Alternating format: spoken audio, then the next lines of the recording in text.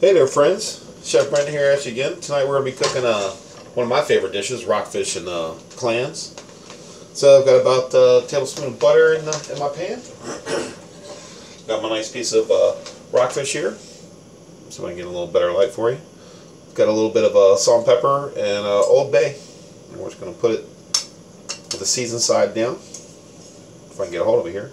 And when you're putting your fish in, always put it away from yourself when you're putting it in. So if there's any splash, the butter is splashing away from you, not towards you.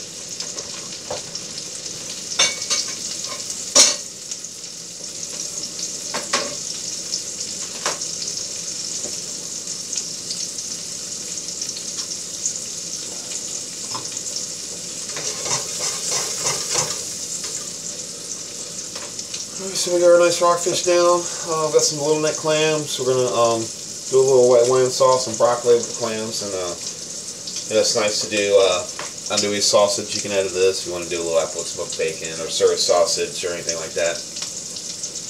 But I got my pan on high. Like I said, about a tablespoon of butter,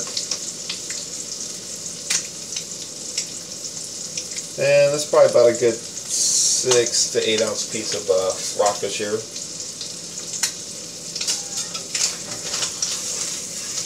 There we go.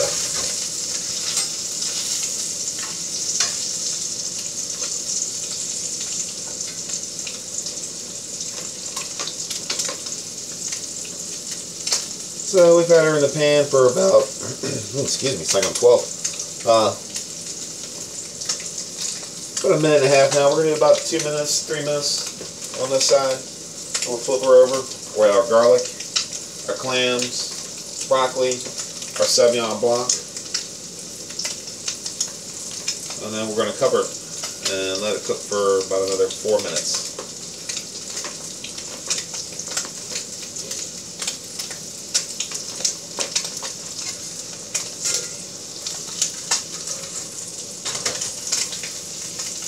Oh yeah, it's starting to get some nice color to them.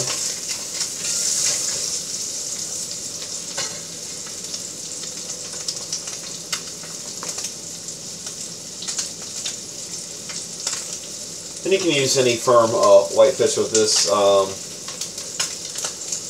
Tautog, mahi, cobia is really nice this way. You do the flounder, but to be gentle with it. But yeah, the flounder done this way is an excellent way to prepare flounder too. And I'm just going to add a little bit more Old Bay on the back of the fish here too while we're waiting for a little cook time.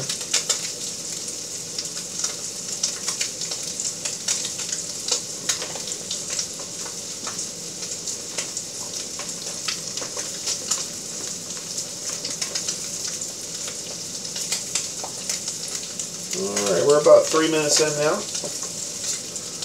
Go ahead and give our fish a flip.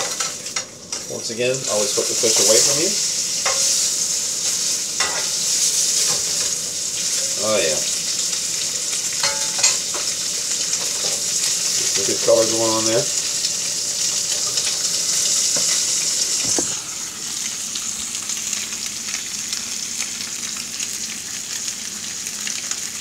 Alright. Trying to move the camera off the stand too much myself. Don't have the steadiest hand in the world. So now we got our fishes flipped over. Go ahead and add our little neck clams here. I'm going to do 8 tonight.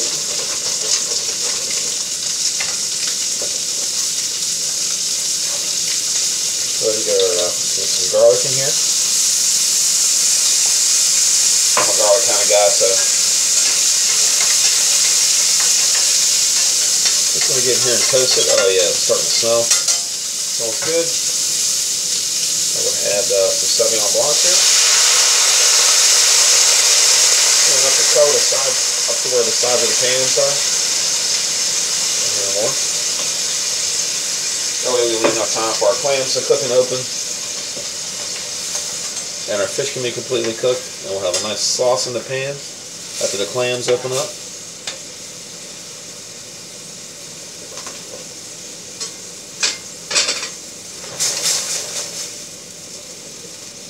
Oh shoot, almost forgot. Let's go ahead and put our broccoli in too, so our broccoli can steam in all of our wholesome goodness. Asparagus is wonderful in this. Broccoli is just what I have laying around the house tonight. Alright, so we're going to lay it on a full boil. Use my pan here to cover it up. If you have a lid that'll fit your pan, you can do that. So we're going to pause for a few minutes and I'll be back in just a few and we'll finish up the dish. Alright friends, we've been about maybe 5, maybe 6 minutes. And then basically what we're going to do is just cook till our clams are open up. The broccoli's getting nice and soft there. Give a little push on my fish and see how we're...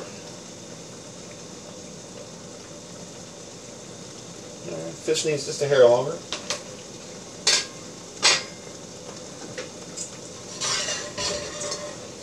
So I am going to go ahead and get our clams out of here. It's also nice too because you get your little... Oh, there's one that's not trying to open. But when the clams open up, you got that nice clam juice getting into your whatever wine. You can use Chardonnay, like I said, Sauvignon Blanc, because that's what I happen to have in the fridge. You can get your flavors from your garlic and the butter. And if you add any other proteins such as sausage or bacon, you'll get that smoky flavor. It's really nice in it too.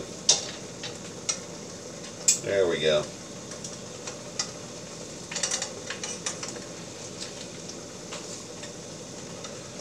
Get in there, you little sucker. That's right. If the clams don't look like they've opened after you've been in there for 4 or 5 minutes, just give the pan a little shake like this. And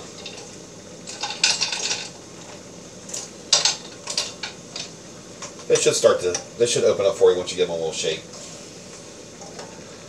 Broccoli's cooked just perfectly.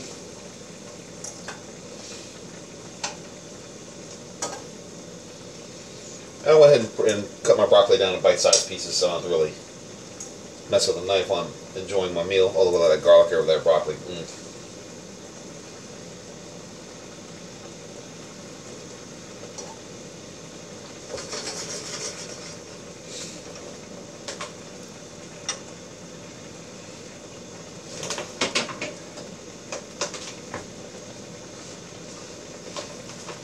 So this is what we have thus far.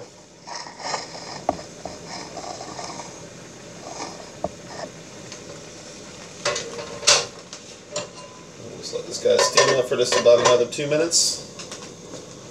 I'm going to break real fast while we're waiting for the fish to cook, and we'll come back and finish the sauce.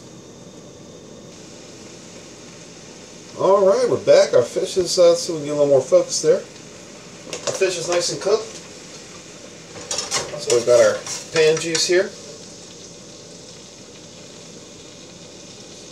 Slide it right on the plate. Oh my gosh, that smells delicious. I'm going to put just a drop more wine in here because we're reduced down just a hair more than I wanted.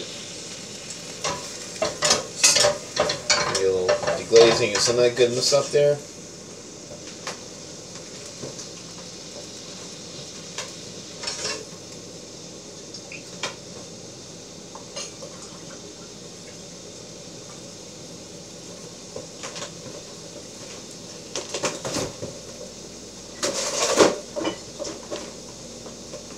Alright, now once we come back to a boil,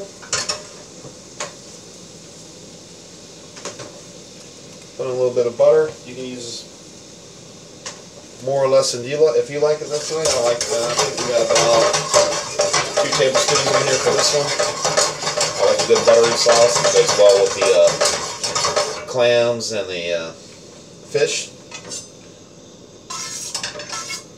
I'm going to swirl that in.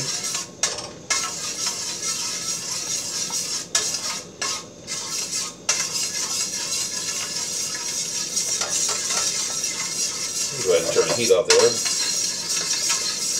The sauce breaks up. Alright, quick taste test.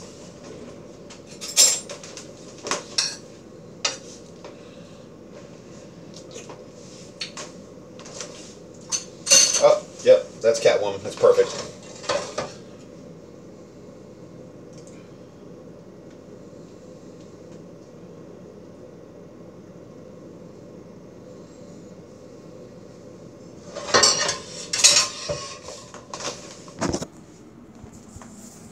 And there we have the rockfish, clams, and broccoli. And we'll call it our little Sauvignon Blanc garlic butter.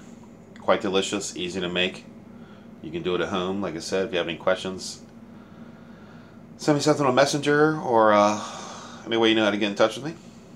Hope everybody enjoys it, and have a great night.